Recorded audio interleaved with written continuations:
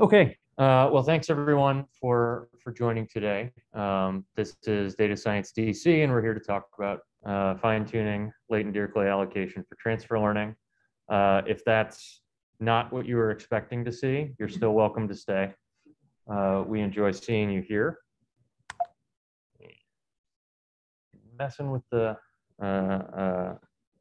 chat. Okay, so for those of you that may not have attended a Data Science DC meetup before, either in person or virtually, Data Science DC is the flagship meetup of Data Community DC. Data Community DC is a 501c3 nonprofit that Jeff and I sit on the board of, actually, but rotating board memberships. And we're an umbrella group for a bunch of different meetups. Really, we're an organization dedicated to building a community of practice for data science in the Washington, D.C. area, although obviously meetups are our most active activity. You can see some of the logos. Some of these are a little out of date for a bunch of our meetups. Remind me, Jeff, we need to update this slide at some point. And then, of course, you can tweet at us at Data Community DC on Twitter. datacommunitydc.org is our website. And none of this is possible without sponsors. So in person today, logo's not up there, but Red Hat has provided the space for us. I see that they have also provided snacks and sodas. So huge thanks to you, Adam, and Red Hat for making this possible. We also have financial sponsorship from Prefect and ATA. You know, none of this stuff is free. You know, there's Red Hat has to pay a lease on this building and for those snacks. We pay for a Zoom license. We have things like stickers. In the before times when we were providing food for everyone, you know, that would be between $500 and $800 a meetup. So we're greatly appreciative of the folks that let us keep the lights on. These four people here are the organizers of Data Science DC. Jeff and I in the middle are here today. Janet is on travel in Germany, and Chris also helps out as well. So you can email us, Janet, Jeff, Thomas, because they got my email wrong when I joined the organization like 5 years ago, or Chris, all at datacommunitydc.org. Feel free to shoot us an email. Janet, Jeff, and I also are on Twitter, and those are our Twitter handles there if you want to follow us or tweet at us. We do have a code of conduct here. So, you know, we basically, I have a rule against reading slides to people when they can read them themselves, but I'll give you the high line here, which is we expect everyone to treat everyone else with dignity and respect at all of our meetups. If you see anything that you think is not okay or makes you feel uncomfortable, for those of you on Zoom, feel free to send a direct message to either Jeff Martin or I. Martin is with the board of Data Community DC, though not a Data Science DC organizer. And for those of you that are in person, you know, feel free to pull one of us to the side, and we'll make sure to handle the situation as best as we can. We also have a diversity statement here. So, man, it's been 2 years since I got to say this.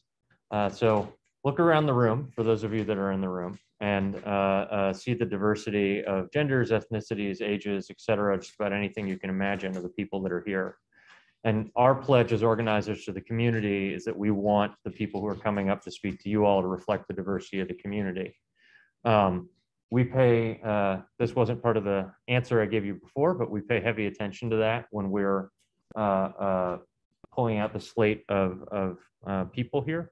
And we ask you as participants to hold us to account there. So if you feel that we're missing the mark and leaning too heavily in one direction or another, with zero ego about it, please email us and we will respond positively, because we deeply care about making sure this community the speakers represent the community as a whole. We want to have a meetup in July. We're trying to do an in-person thing that is outdoors at like a distillery or a brewery. Stand by. That may or may not happen depending on how we're able to set up partnerships, but we're hoping to make it more of a social event rather than a presentation, which is pretty new for us. But I assume all of you know meetup.com/datasciencedc because you wouldn't be here if you didn't, but that's how you get here. We also have a Meetup or a YouTube channel. We'd suggest you check that out. Any of these things, since we've been doing these on Zoom, it's very easy to record. So we've been recording and posting all of our presentations there. We also have a Slack channel, so you can join us on Slack, and we can post these in the chat here for you folks. Join us on Slack. We have a thread for DSDC members if you want to talk about data science DC stuff specifically. There's also a job board, a general community board, a meme board. We are trying to get that virtual community up and running. So give us a hand and feel free to join and be active there. And so now would be a time when we would ask if there are any community announcements. So what I'd ask is anyone who is in the Zoom channel, send a chat out, and if I see you come across, I'll announce it out loud. And does anyone in the room have any announcements, and I can repeat it out loud for the Zoom folks? Anything? Meetups, looking to hire, looking to get hired? All right. I will not hold us up then. So with that, you guys came to see fine-tuning latent Dirichlet allocation for transfer learning. It turns out today's presenter is me. So I'll give you a little bit of background here before I dive into my slides. I'm also part of the executive committee for a group in the American Statistical Association called the Text Analysis Interest Group. For any of you that are ASA members, we're trying this year to become a full section in the ASA. I think statistics has very recently woken up to the power of language as data, and we're trying to organize statisticians with, no joke, 300 years of knowledge in analyzing data and get them behind a lot of these new exciting problems that are in this domain. So one of the things that the Text Analysis Interest Group has done for the last couple of years that we've existed is at the joint statistics meetings, we have a panel of judges that go judge the presentations that are in text analysis at the joint statistics meetings. I was one of those presentations last year, so I did not judge. But it turns out that I am one of the two awardees that won that award. And a couple months ago, we had the first one. You can check her presentation out on our YouTube channel. So this event is done in collaboration with them. Part of what we awarded the prize winners with that I was able to do because I'm an organizer of Data Science DC was like, come present at our meetup. Lo and behold, here I am as well. So I'm going to stop sharing really quick and switch my slides.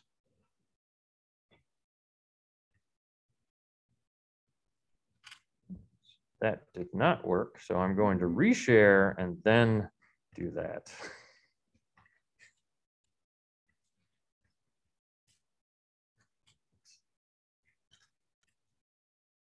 Now, hey, Martin, can I just ask you to give me an oral confirmation that these slides are being shared again? Yes, so I see tidylda and your name on the right. Awesome. Okay. So with that, let me collapse this view. All right. So as I said, my name is Tommy Jones. And in addition to organizing Data Science DC and being the president of Data Community DC, I also wear a couple other hats. So right now, I spend a lot of my days running back and forth between the statistics, machine learning, and business communities. I work in an organization called In-Q-Tel. We invest dollars on behalf of US intelligence agencies into startups. And In-Q-Tel does just about any technology you can imagine. Given my background, I tend to focus a lot on our machine learning and artificial intelligence investment activities. I'm also a PhD candidate at George Mason University's Department of Computational and Data Sciences. I am hoping, fingers crossed, that my dissertation will be complete by December of this year, and I will be a doctor.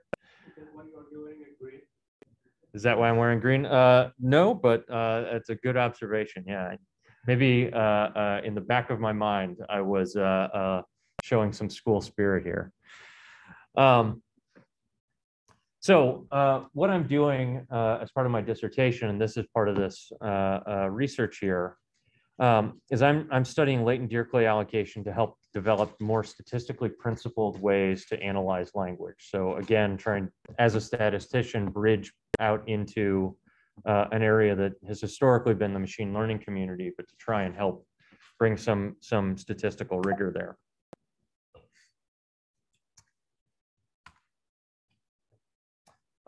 Because language is an abundant and information-rich data source, I really dream of a world where we can measure culture, ideas, communication with the same rigor that we use to measure the economy.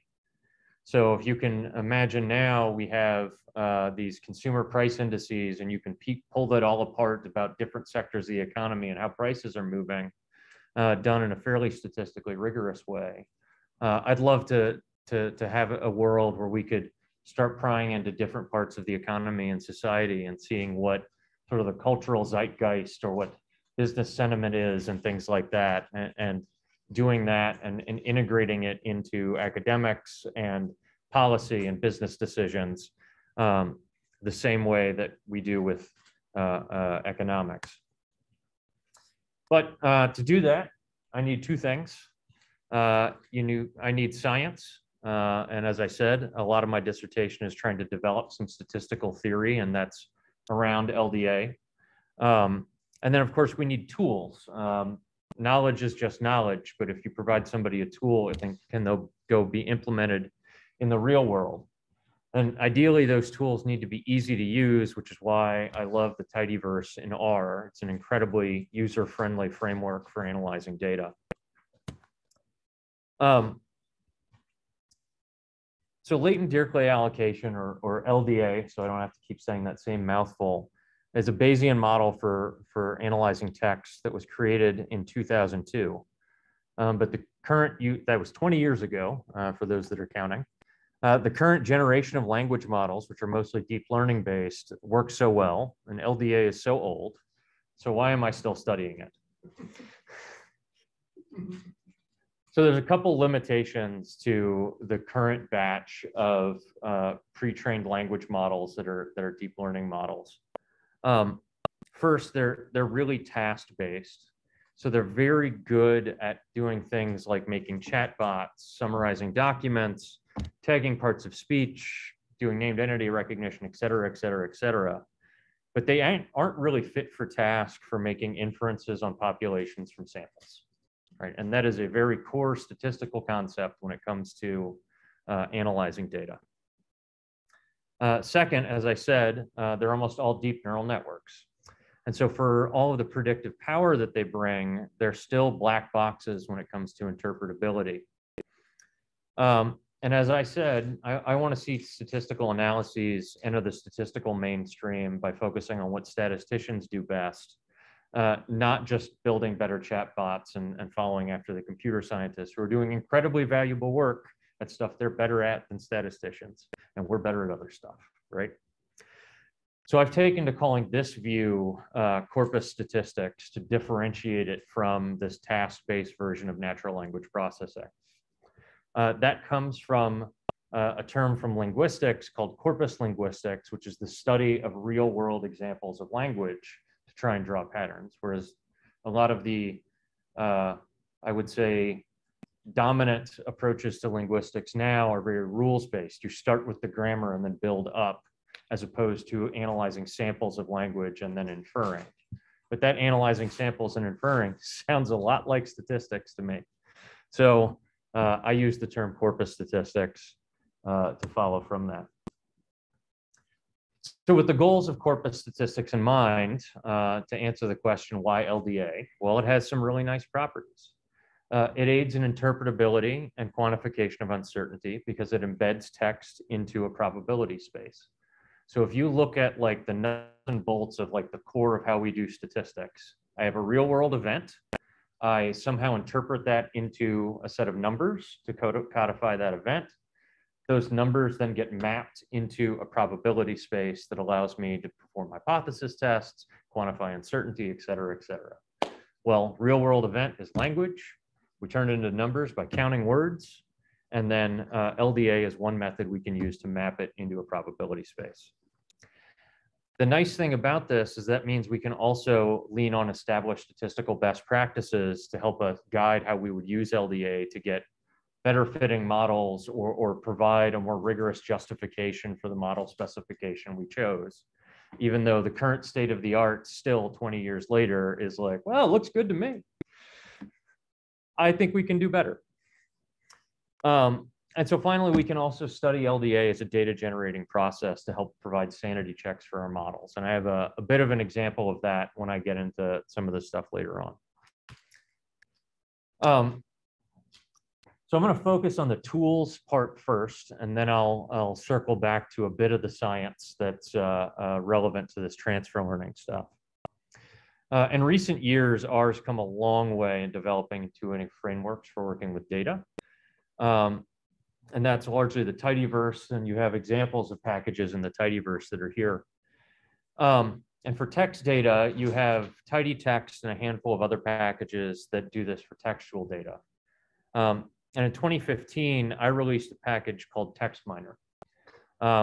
Back then, the text analysis ecosystem in R was not so easy to work with. The tidyverse was called the Hadleyverse, and I think it was like just like 2 or 3 packages. But since then, I've fallen in love with the tidyverse and the growing ecosystem of tidy text mining tools that are highlighted here in red. So in that vein, I want to introduce you guys to tidylda. So this is basically the next evolution of what I did in TextMiner, but it's a package for latent Dirichlet allocation that uses these tidy principles and should integrate into that framework relatively seamlessly. And as we'll see, it has some unique capabilities for transfer learning built in that you can try today, even before I finished my dissertation and gotten the research published. Buyer beware, though, until it gets through my committee and peer review. Just for a review, here's sort of an intuitive take on tidylda, or on LDA, pardon me.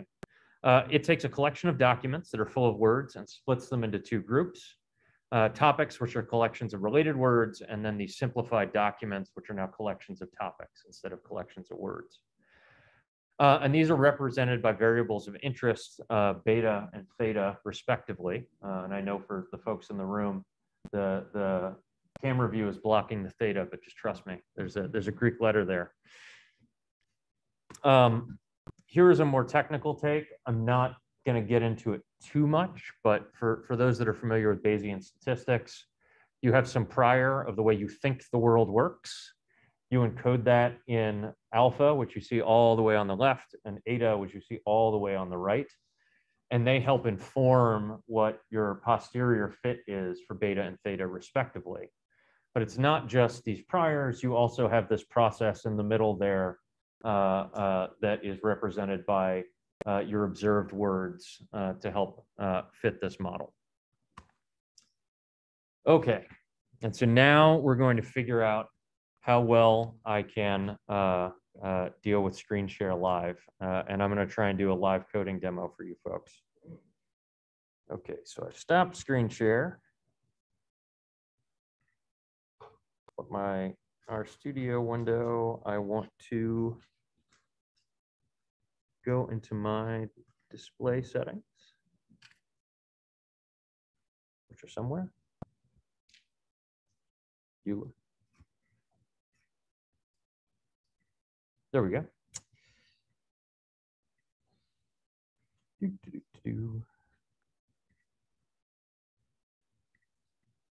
Mirror it.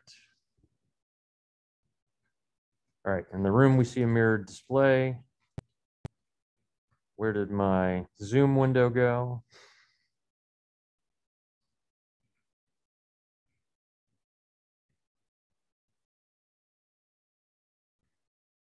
There we go. Share my screen again. Okay. All right.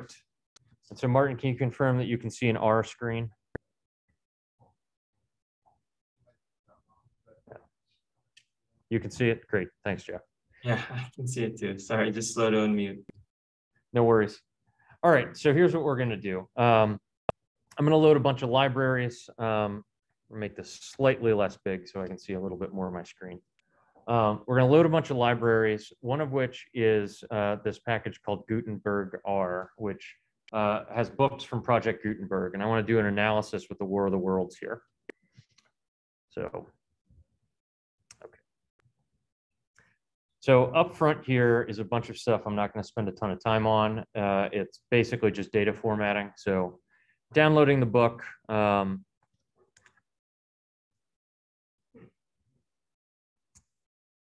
Go.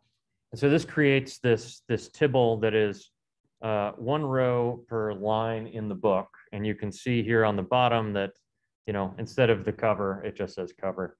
We got a bunch of blank lines. We got the title. We got the author. And what I want to do is I want to divide this book into documents that are collections by paragraph and chapter. That's going to let me say one document is a paragraph of this book, and we're going to do some modeling on it and compare the first half and the last half, et cetera, et cetera. So don't worry too much about what I'm doing here, but removed some blank lines, and now I have my paragraph indicator and my chapter indicator here. And now with tidy text, we want to create a tidy tibble. And this is important to the tidyverse here. So the tidy version of analyzing text data is one row per token per document.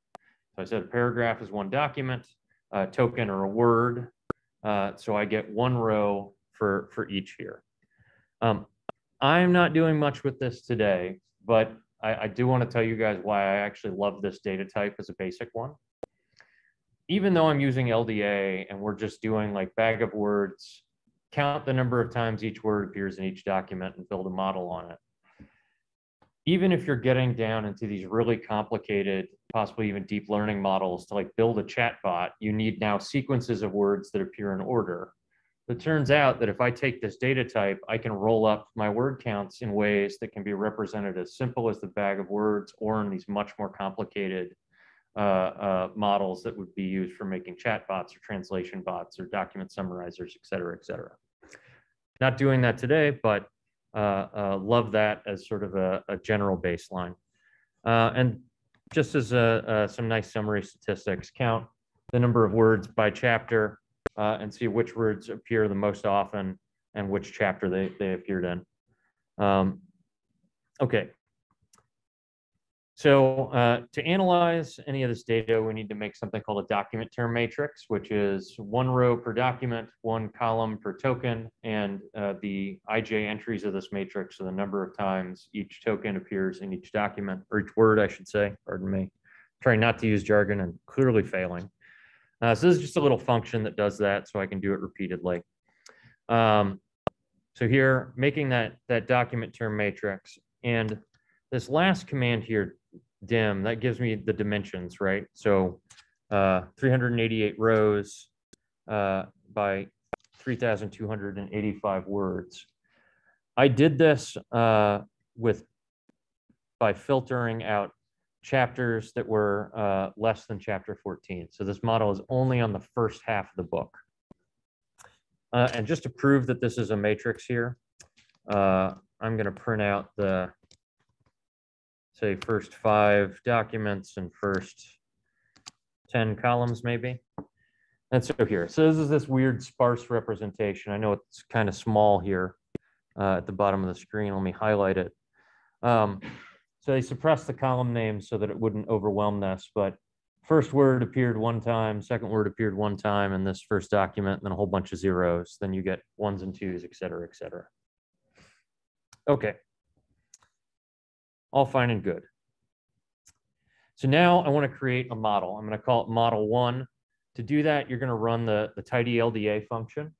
For data, you just hand it your document term matrix, so no real formatting or special data type required.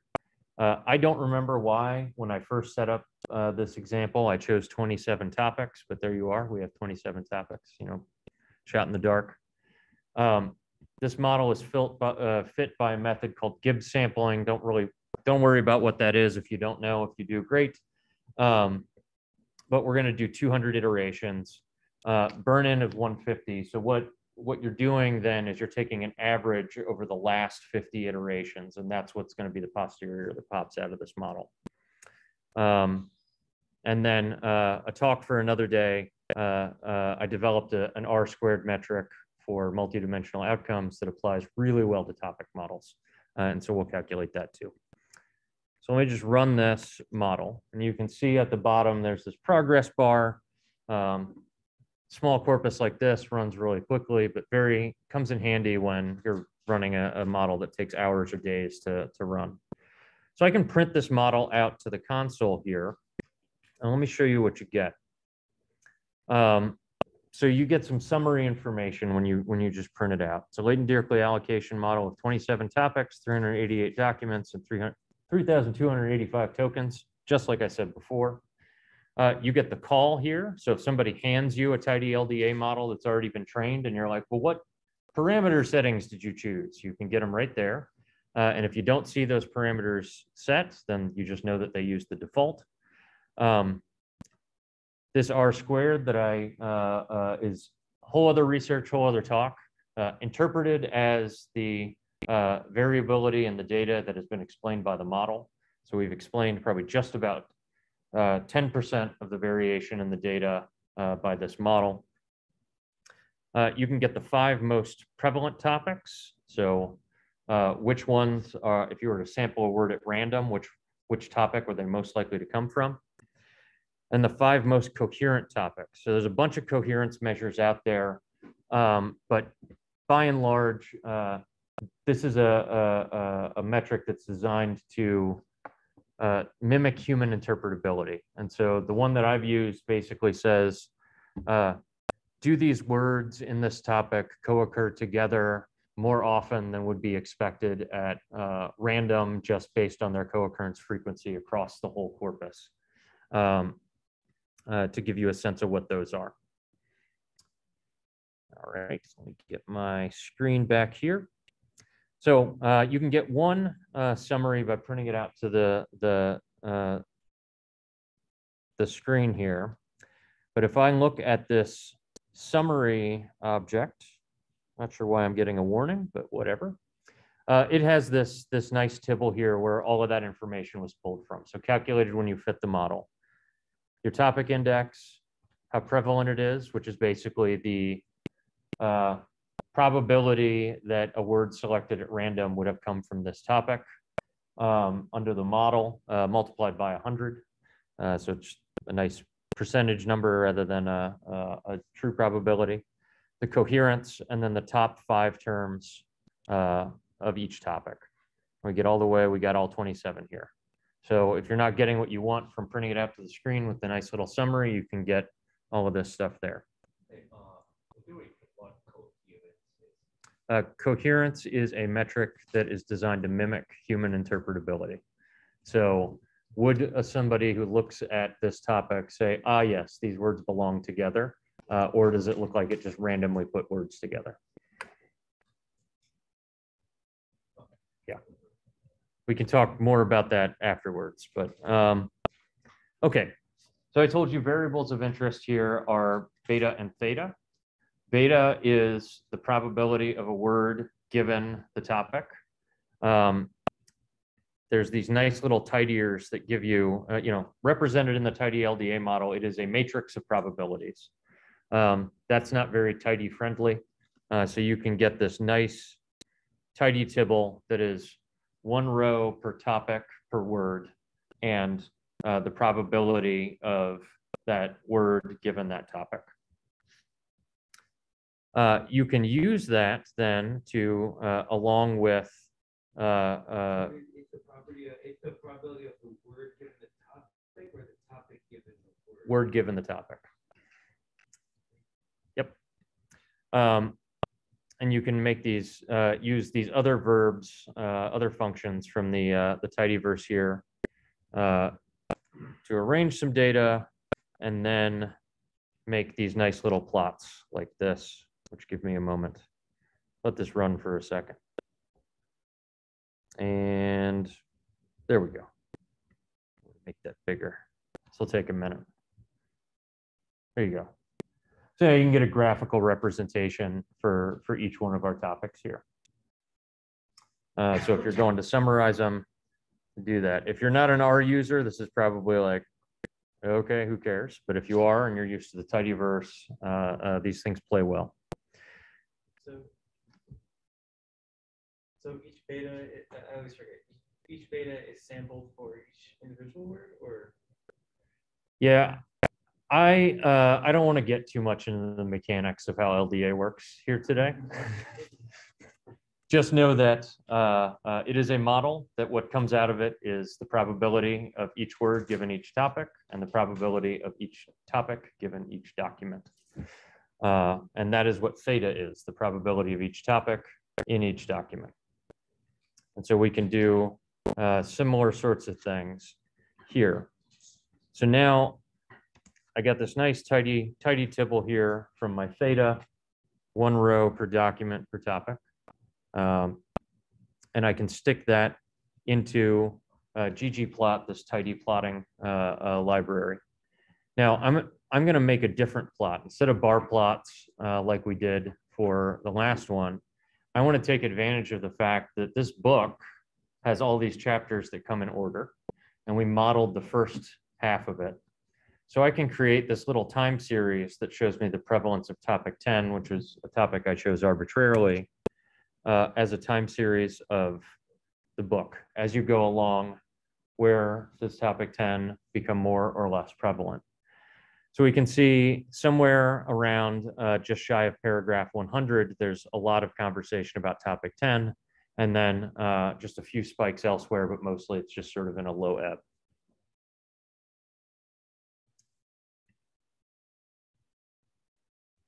Okay, and so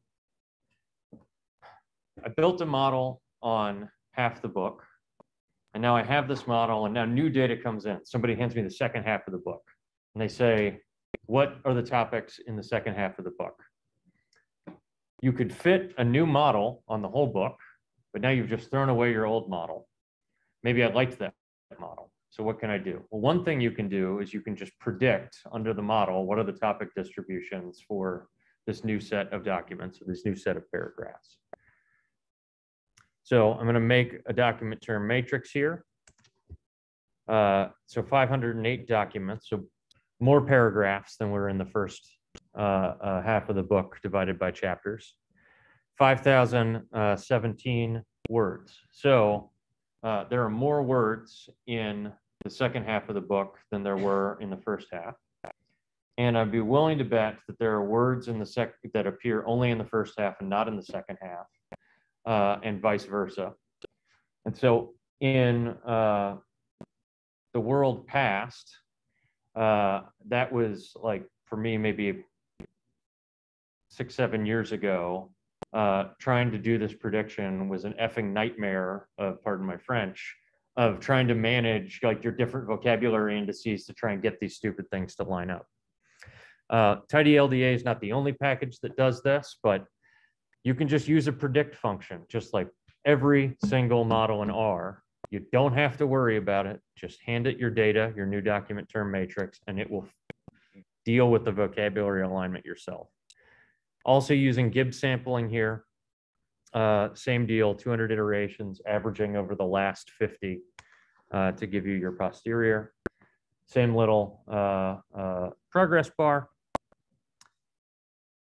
And what this gives you is the same as a theta, but now it's a prediction, and I can tidy it up as well. Oops, didn't mean to do that. Same deal. One row per document per topic, probability of that topic in that document. But now these were new documents unseen when I fit the model. And I can plot the same time series of topic 10, but now over the second half of the book. So I see topic 10 makes an appearance here somewhere around paragraph 650 with a few spikes, but otherwise low prevalence. Okay. So I trained a model on one set of paragraphs. I did a prediction on a second set of paragraphs. Now maybe I want to say how much have topic distributions changed from the first half of the book to the second half of the book. So I'm not going to get into what this code does. I'm happy to share this code with everyone who's both online and in person here after the meetup. But I'm just going to format some things to do that comparison and then plot it here. Zoom in. Okay, so model 1 is the model that was trained on the first half of the book, and that's an in-sample fit for the topic prevalence. Model 2 is the out-of-sample fit from the prediction that we see from the second half. And now, one thing that comes out when I look at this, but not really knowing exactly what these topics are, or having read the War of the Worlds book myself, so I will just make the observation that there are a few cases, like those that my mouse is circling around here, where there's like kind of a difference in the overall prevalence of the topics from the first half of the book to the second half. There's not like a huge difference. That might be because every model is biased based on the training data that it had going in. So it is likely to find distributions that are similar to what it found when you fit the model. You know, obviously they won't be identical because you've got different data going through, but maybe there's a way to get a more fruitful comparison. So I'm going to go back to my presentation here. Forgive me. So stop sharing, change my mirroring options again.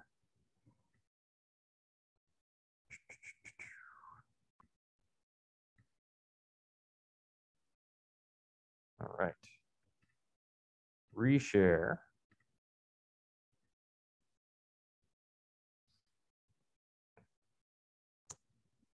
And great. All right. So over the last few years, there's been this big paradigm shift in natural language processing. So previously, your researchers would build models end-to-end off of a single data set. I get data, I train model, you give me new data, the best thing I can do is predict, or I can throw the baby out with the bathwater and try and use all my data to train that model. But now researchers are starting from these pre-trained language models. So if everyone's heard of transformers like BERT, Roberta is one from a company called Hugging Face. There's a whole bunch of them. Ernie was in embedding. Anyways, but pre-training's been around for a while. I think GPT-3 they might be up to now, which, you know, billions and billions of parameters. These pre-trained models can be fit on hundreds of gigabytes of text data, and they are massive. But what it allows you to do is that you don't need as much data. You can start from a pre-trained model and then just update the model parameters based on your data. So it's kind of Bayesian in the sense of like the model has a previous view of the world, and then I bring some of my data to it. It takes that previous view plus my data and it updates it, and I now get a new view of the world. I think I already said this, but just in case I didn't, these pre-trained models, because it can be fit on hundreds of gigabytes of data, and they are absolutely massive. And here is just for those that maybe don't know, it's a proxy for the popularity of these pre-trained models. So there's this company called Hugging Face. They're really big in open source land. They have a library called Transformers that is just a repository for as many pre-trained language models as you can imagine. According to GitHub stars, this repository has been taking off like a rocket ship. I can tell you now in startup land, any company that I talk to that is doing anything with natural language processing is all using pre-trained language models. But until recently, there weren't a lot of things like this for LDA. Other people are doing it. I am not the only one. I am happy to say that so far as I know, I'm the only one who's made it accessible to anyone who wants to download my R package and do it. But I've implemented a model that enables this sort of pre-train, then fine-tune paradigm, but for latent Dirichlet allocation. I'm going to come back to this formula in a little bit, but right now I'm not going to get too deep into the math. But the gist of it is you take the posterior of your base model and you weight it against the data that you have from your new data set, and those update to give you a new posterior. So you're fine-tuning that previously trained model off of the data that you have. That allows you to have the same topic, so you can compare old model to new model, but it allows the word distributions to update, just kind of like how we do in language anyways. Get a bunch of people in, you'll walk in the room with an idea, we'll all have conversations, I will update my understanding of that idea, and then I'll walk out and talk about it differently. It's kind of an analogous thing here. So back to watching the statistician mess around with screen sharing. I'm going to just go back into R here really quick.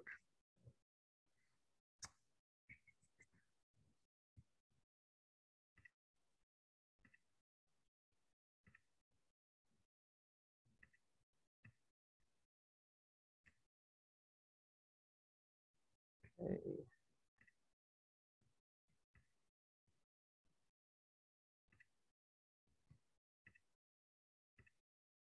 Sharing again, and we're in R again.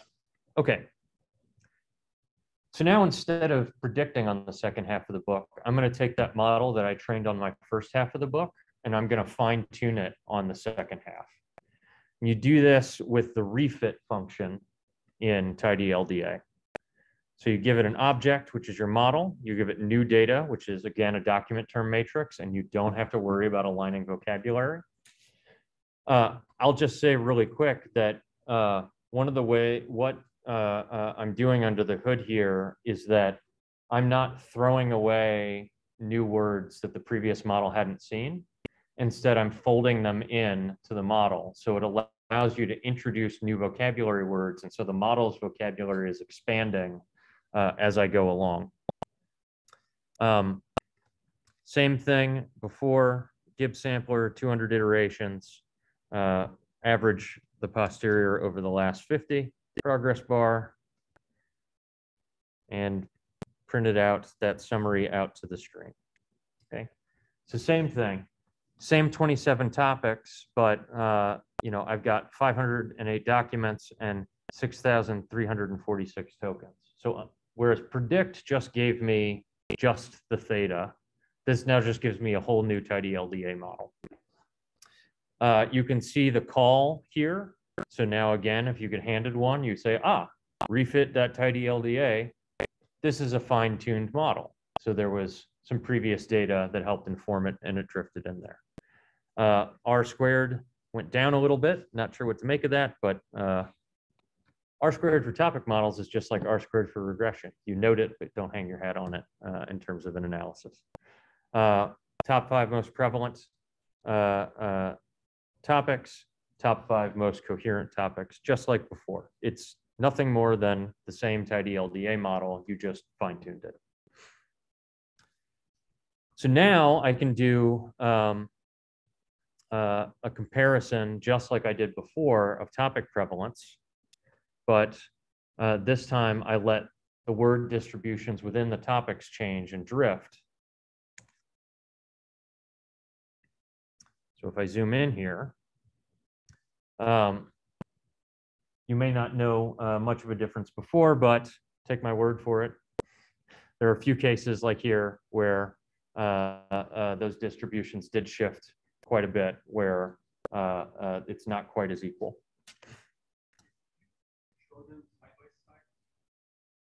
Let's see if I can do that from here. I'll have to find my R window again. All right, so this is the old one. So one area I would say is that topic 27 became much more prevalent in the second model than it was when just using the prediction.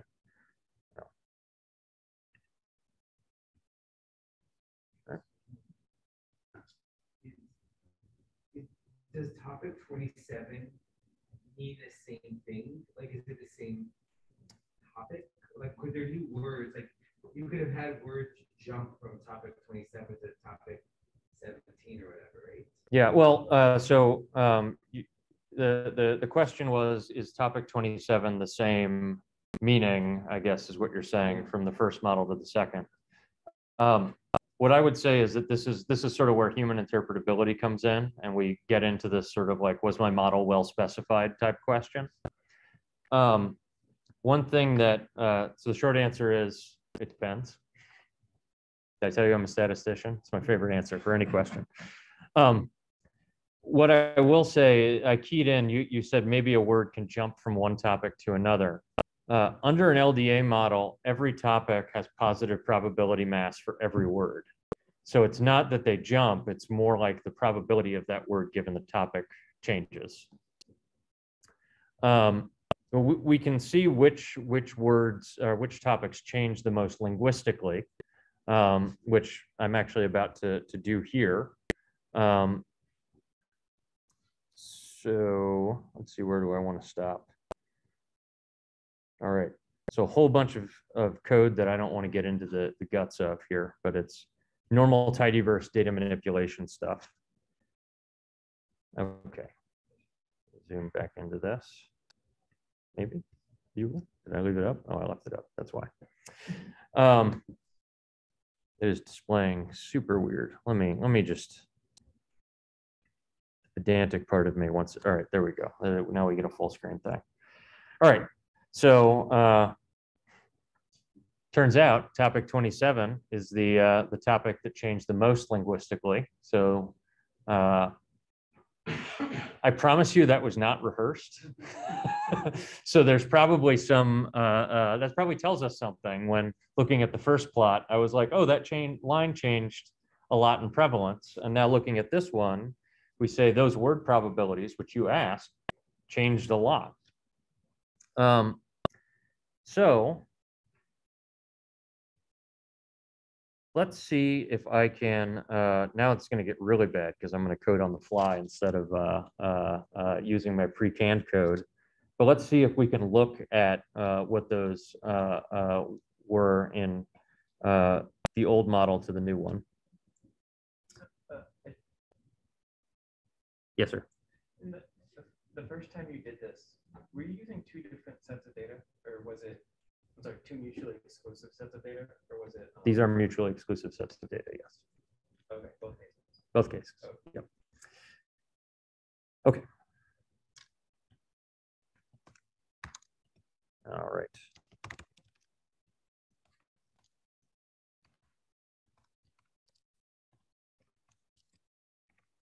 Give me a moment, guys.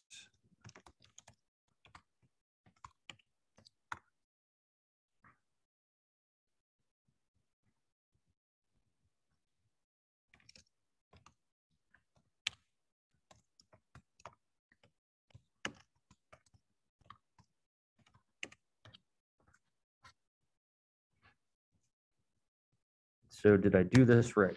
Yes, I did. Okay, so again, these are just looking at the top 5 words here up top. zoom in just a little bit.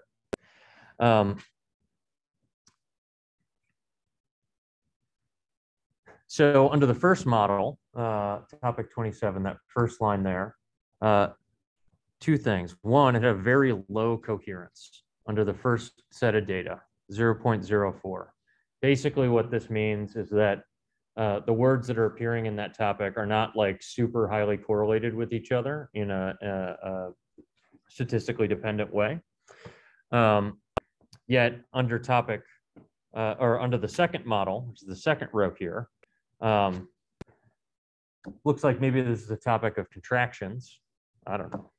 But the coherence has jumped up to 0.35. So this coherence metric that I'm using is bound between -1 and +1.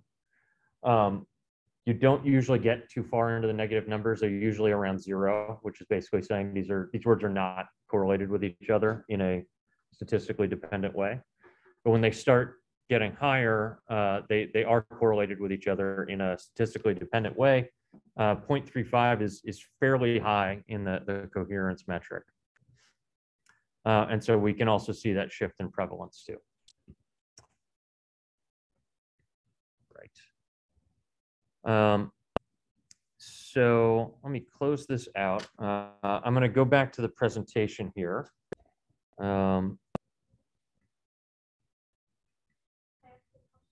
Yes, please. Would there be some option to set this up so that there might be some threshold for when you want to add the topic based on the year? Yeah, so one thing that I have not talked about yet, but we'll give you an example of, not example code in here, is that that refit function has the ability to add new randomly initialized topics. So say I have reason to believe that my new data has 3 new topics that were not present in my old data.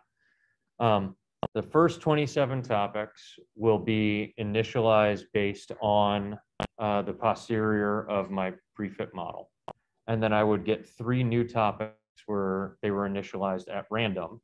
And so then my second model will come out with 30 topics. Topics 28, 29, and 30 would be the new randomly initialized ones. And the first 27 would have been updated from the previous model. And so the example that I'll show, I just have a screenshot of some graphics that I made from my research. Will show that there is some promise to doing that. You know, I have not thoroughly studied this stuff. What I'm trying to do is build enough tools and give enough science to where, you know, folks like yourselves or other researchers can really run with it. And maybe we can all make new knowledge together. Okay.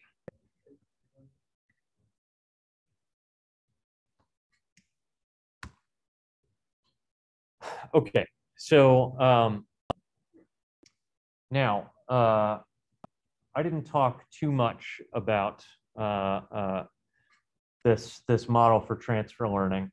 I state this formally in the research paper, but I start calling this tLDA because there's a formal statement of that model.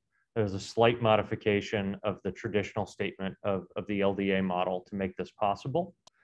If I can toot my own horn, I like this. It's for those that are very mathy like me, this actually creates a Markov process. And so you can actually start analyzing, you know, like how topics will converge or diverge or things like that, the same way you would analyze any sort of stateless Markov process over time. But you know how I talked about how, well, I have it on the next slide, but so maybe I should stop riffing and just go off my script so I don't go out of order. So a key question here is whether or not adding new data and like updating your model will allow the model to converge to stabilized topics. Like, do I reach a point where if I'm adding new data, I'm not really learning anything new about the topic space that I'm trying to model? And I'll say that under 2 key assumptions, tLDA, which is now this transfer learning LDA, should converge to stable topic estimates as it's fine-tuned on more data if, one, the data you're adding comes from the same distribution as what was used to train your base model. And two, if this tuning parameter A is greater to or equal than 1. Now, I didn't mess with the tuning parameter when I gave you the code example. I just used the default, which is 1. But if both of those are true, then that model should eventually converge. And let's revisit this formula just like a little bit closer here.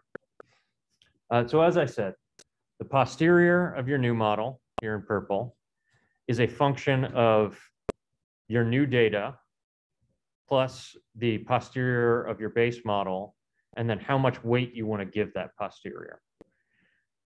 You'll notice that the weight here is 2 terms, A and then this omega K thing. Take my word for it. I did some algebra. It's in an appendix of this forthcoming paper that means that instead of having to figure out K weights, which would be the omega K, you're able to collapse them into this one thing, A. And it has a nice interpretability as well. When A is 1, that means every word occurrence in the base model's data has the same weight as every word occurrence in your new data. So if I train on 1 million word occurrences in my base model and then add 100 new word occurrences in my new data, then that means like I will be adding, what would that be, like 0.1% of extra information to this model to allow it to update. So when A is 1, it has this nice sort of interpretability where it's just like, I'm just adding data over time as if I had it all together. I'm just learning it in order through this Markov process rather than all at once. When A is greater than 1, that means your base model's tokens have a higher weight than your new data's tokens. So also think about this as like a learning rate, right? If I want to say A is greater than 1, what I'm really saying is like, I really want you to bias yourself towards the patterns in the base data and only update if like my new data has like a really strong pattern. But similarly, if A is less than 1, what I'm saying is I want you to weight my new data more and have sort of a decay in my old data. But the reason the model will converge, assuming, I think I saw nodding around the room, I'm not so sure with Zoom. If the new data comes from the same distribution as the old data, that's pretty obvious. But if A is greater than or equal to 1, what I'm essentially saying is that like I'm getting more data along the way and reducing the variance of my estimates. But if A is less than 1, you're going to get just this sampling error of having different samples, even if they're pulled from the same distribution, which will give you more noise in your posterior estimates. So key question then is like, how does A affect this and under what conditions will my models converge or diverge? So I set up a simulation experiment. 128 data generating distributions as defined by LDA as a data generating model. Of those, I sampled 100 corpora. So that's 128 times 100 different corpora that I sampled of 10,000 documents each. For each one of those corpora, trained a tidylda model on the first 100 documents, and then fine-tuned adding 100 documents at a time and seeing how the topics changed over time and did these converge to a stable estimate. I did that for A in a range from 0.2 to 2 with a step size of 0.2. And so key questions again, does the model converge to something stable? And does it seem to converge towards the data generating distribution, right? So I could actually learn a model that is not it's getting worse, but eventually stabilizes at somewhere really bad, right? So I don't just want you to stabilize. I would ideally like you to stabilize in the direction of the truth, right? Okay, so here is a key graphic from my paper. So this is a box plot of p-values, actually, and I'll explain how I got those in a moment. But basically, p-values that are close to 1 here indicate that a model did not converge, and p-values close to 0 indicate that a model did converge. And so across these, it would be 12,800 different corpora and chains of models that I constructed. What you see is if A is less than 0.8, you're pretty much not ever going to converge, even if you're adding data that was from the same distribution, right? The variance in your data is just like all over the place. And so it's taking your model posterior all over the place. And if A is greater than 0.8, basically 1 or greater, then you're almost surely going to converge with, I can get my mouse, you can't see my mouse. Well, with a few exceptions that are up there on the top right. But when A is around 0.8, there's a lot of variability as to whether the models converged or not. I think something like 2/3 of them did converge and 1/3 didn't, if I remember off the top of my head. So these p-values, you know what, actually, the way I got to it is very complicated, and I think if I tried to explain it to you orally, I'd probably lose half the room. But I set up some hypothesis tests to see if it would converge or not. And so we get that. So what falls out, I'm not really sure how to interpret this, but 0.8 does seem to fall out as some sort of critical value. There is something going on in that space.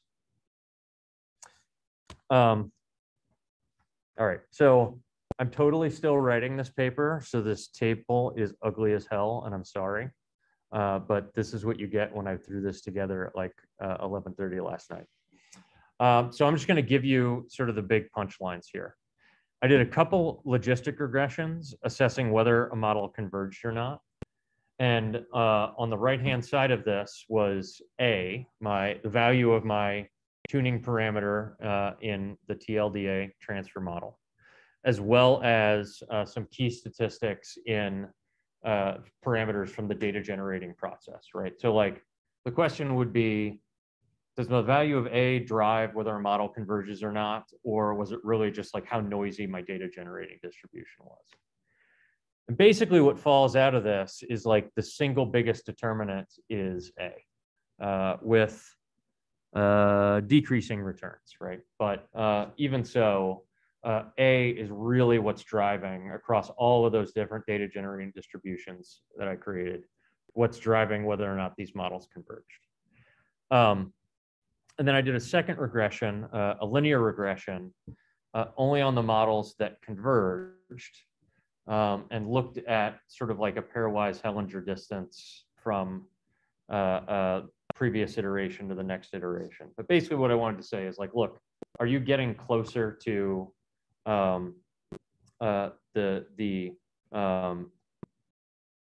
yes, are you getting closer to the truth? And what is driving how close to the truth you're getting? So by and large, all of them got closer to the truth. That's great. But again, comparing the parameters of the data generating distribution on the right-hand side with A was also a big determinant of how quickly things got to the truth. Basically, I think the punchline, if I remember correctly, was that larger values of A initially have like a much faster downward slope and then they flatten out, whereas those more moderate values are still taking you in towards the truth, but at a slower rate. And I think, which I don't remember if this falls out of these regressions, but again, when you have sort of the more moderate values, like you're kind of getting closer, whereas when A is really big, you go down really quick, but then you flatline not as close to the truth as you would be if you had the more moderate setting. All right, so in real life, and I borrowed this from, pardon the handwritten font. When I presented at JSM, I like really slapped my slides together and just like drew them in paint with an Apple pen. And I just grabbed this slide from there. In real life, you're not going to be fine tuning on data that is drawn from the same distribution as your original data, right? So this was just a sterilized example to give you a sense of like, how does this tuning parameter affect things in this sterile clinical environment, right? What I did is I grabbed a corpus from the Small Business Innovation Research Program, which is a government program that gives grants to small businesses to do science and technology research. They published this grant database online. It contains about 160,000 abstracts from grants awarded between 1983 and 2021. And we're falling back on I didn't mention this, I have an economics background in undergrad, so I really like time series, even when others don't. So I wanted to do some time series stuff here. You can see from these bar plots on the right, number of grants by year or number of words by year, that there's a structural break somewhere around the year 2000 where suddenly like we get like a lot more data. I don't really know what's driving that. And obviously, well, because it's not so obvious. Presented last year, which is also when I pulled the data, 2021 was still ongoing, so I didn't have much data. At this point in 2022, I think they've published all of that, but I don't want to update my data set. That allows me to create these time series, right? So what I did was I trained a model in 1983, and I did the transfer learning, tLDA, to 1984, and then again in 1985, 86, 87, so on and so forth. For each year, I added 2 randomly initialized topics. So maybe there are new topics that are appearing, okay?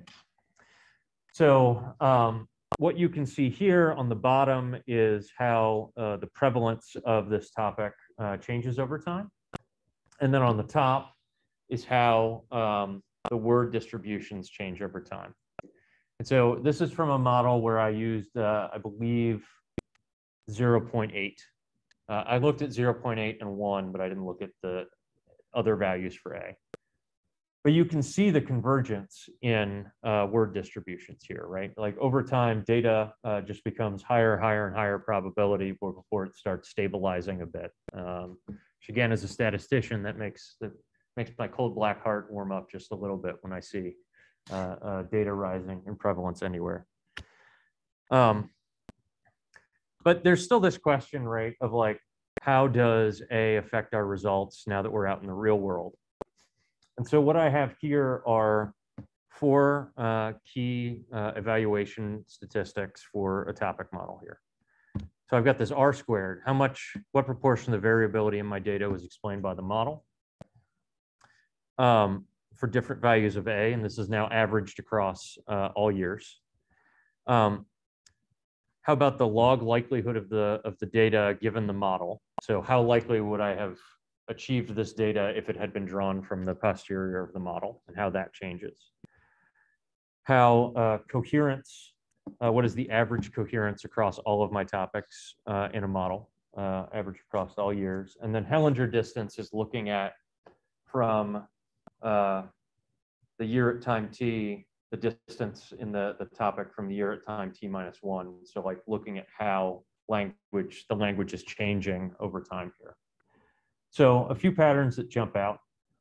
One, when I'm looking at R squared and log likelihood, there doesn't seem to be much change from 0.4 to 0.8. I didn't go 0.2 to 2. I narrowed the range a bit, but there's not a ton of change there. They really only start dropping when you get to 1 or greater. Another pattern is that mean coherence 8 is emerging as a weird critical value again. Not quite sure how to interpret that or why, but for whatever reason, the topics that I'm getting on average are the most coherent when A is 0.8, even on this one data set in the real world.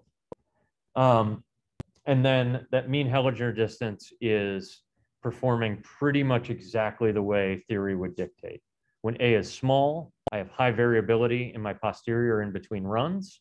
So you know, the models are going to be less similar from period to period, even as I'm adding data. But when A is high, like 1.6, it's basically saying, I really want you to remember the pattern you already found. So it's not going to be changing very much. Like most of the weight will all just be in that prior as you're transferring. So I told you I would have one little example of where there's some promise of adding these randomly generated topics. This is not a pretty graphic, but it is an interesting one.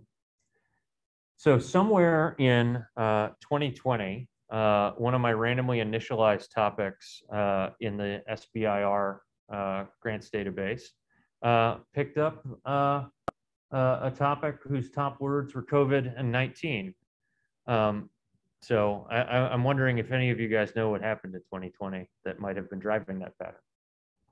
So, you know, did I go about it in like the best way to have picked up a new informative topic?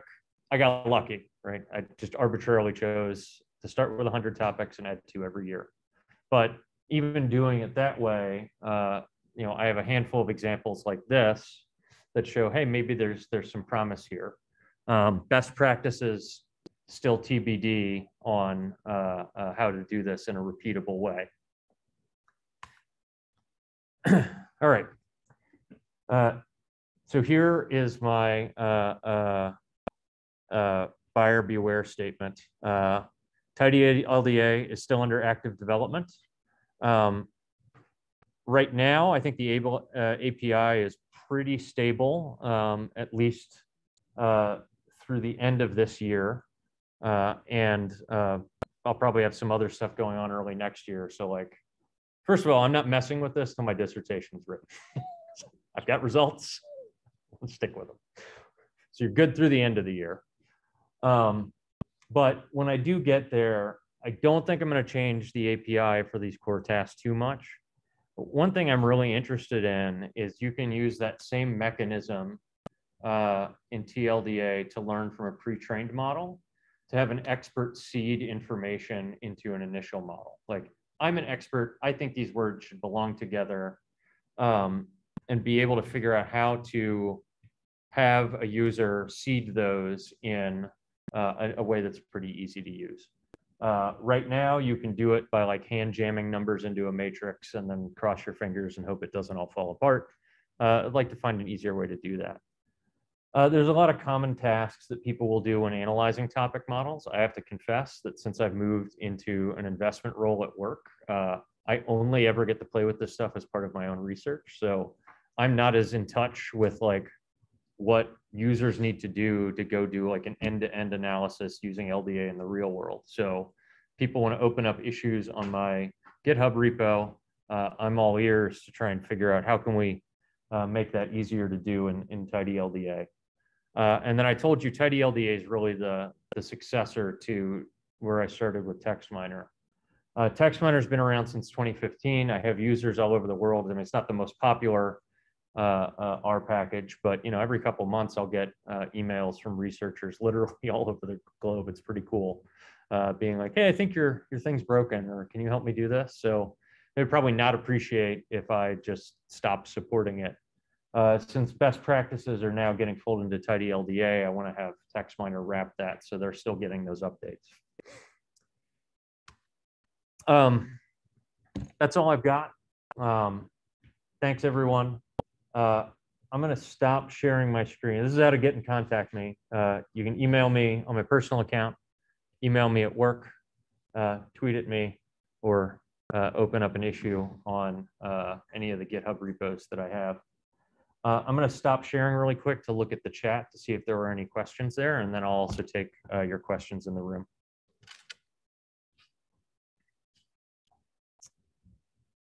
All right. There's the chat window. And yes, Carter, there's a question about whether this will be posted on YouTube. Yes, it will. So any questions in the room here? I have a couple of questions.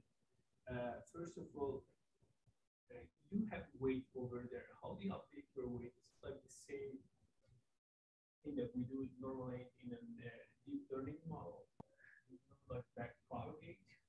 No, so the question was, how are we updating the weights? And is it like in a deep learning model, or are we using back propagation? Let me ask a question back to you, because there's vocabulary here. In deep learning, the weights, what they call weights, are kind of more like what the probabilities are in an LDA model. And what I've been calling the weight is more analogous to a learning rate in deep learning. So when you say weight, do you mean my weight, that's like the learning rate, or do you mean the deep learning weight, which would be like the probabilities? Alpha, I thought alpha was a learning rate. You have A multiplied by W. Yep. So the W is actually the weights, and then you have post base model of universe, right? Right. Yeah.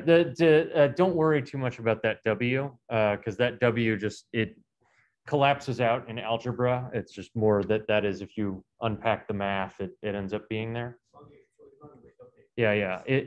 So I think the short answer is that weight that's like a learning rate can be whatever you set it when you go run that refit function.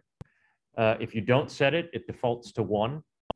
And so that's just every token has the same weight across all of the history that you'd want to include. To your question about backpropagation, this is using Gibbs sampling, which is similar, but not the same sort of process. But like backprop, it is an iterative process where there's each iteration, there is an update to what it's learning, and then you stop. The thing that I was doing where I was saying I'm averaging the posterior over the last 50 iterations. Often what they'll do, they could do this in deep learning, but I think often what they do, and often what's done in many other LDA implementations, is that you just stop at whatever the parameter values were at your last iteration. But from my earlier thing about we can lean on the best practices from Bayesian statistical analyses here. In like a lot of more traditional Bayesian stats, what they found is taking one sample is not nearly as accurate as averaging across many samples.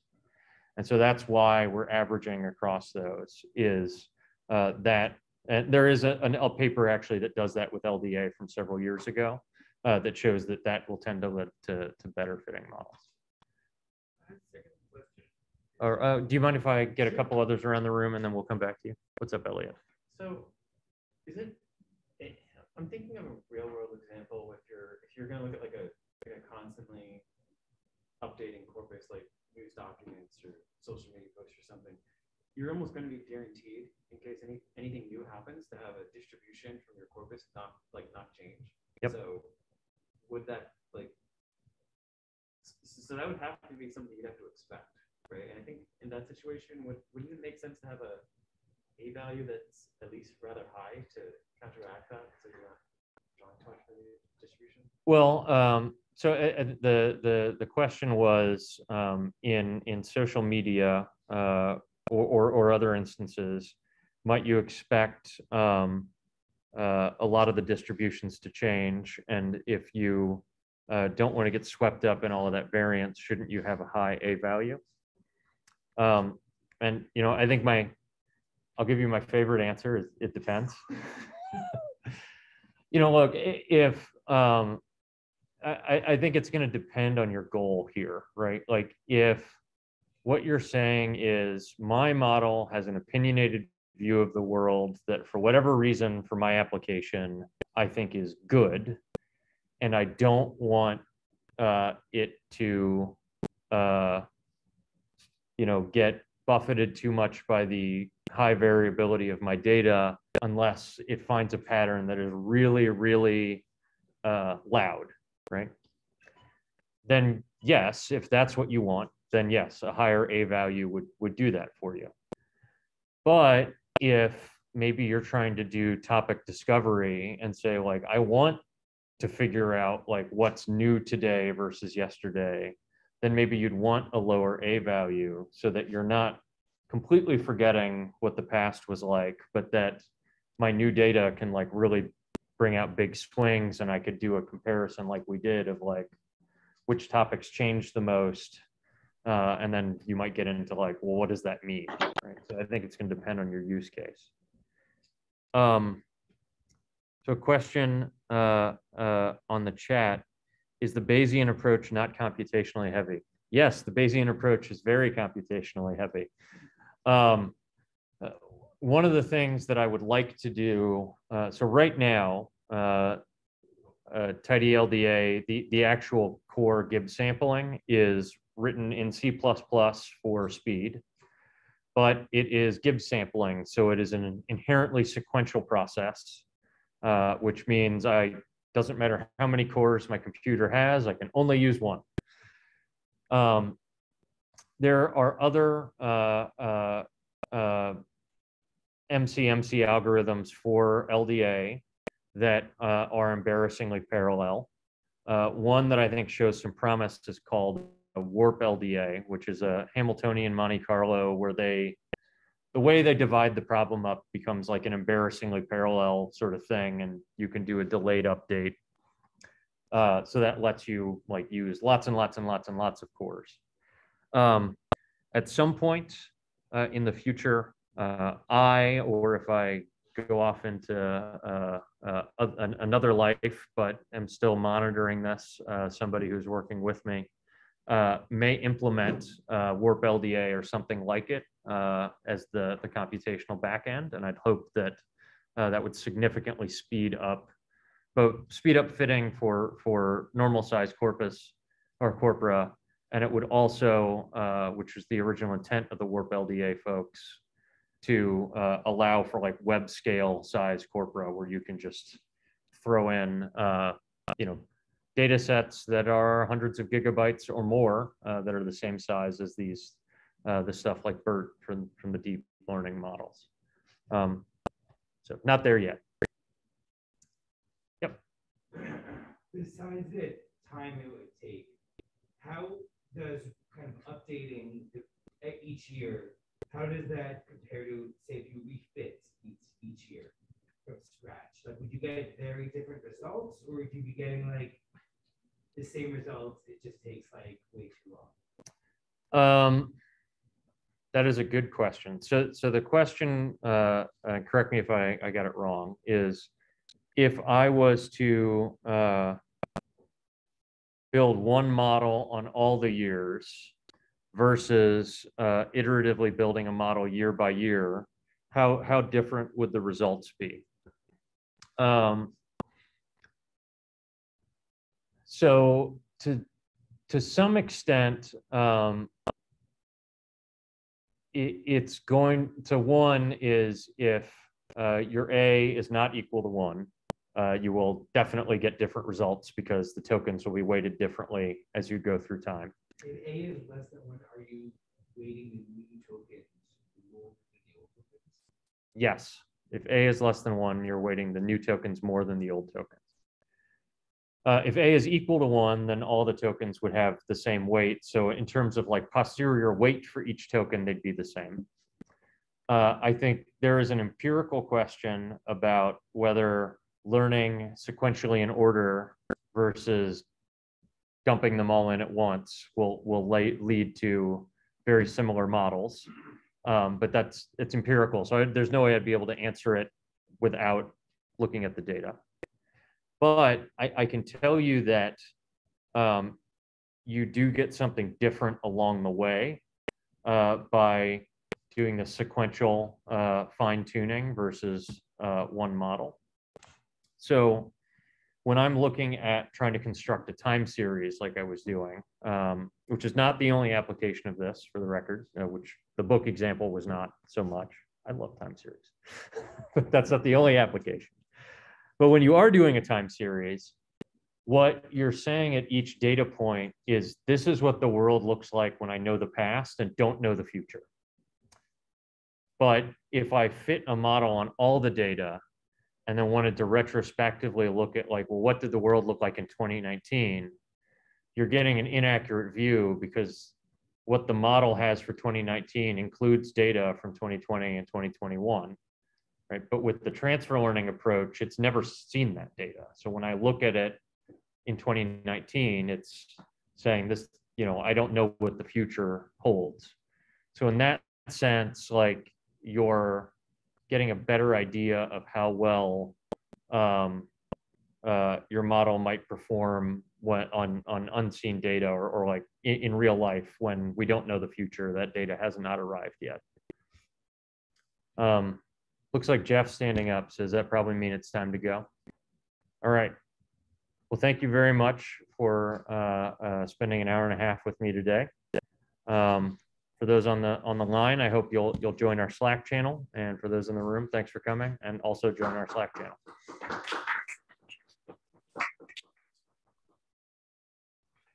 I'm going to stop recording and sign off here.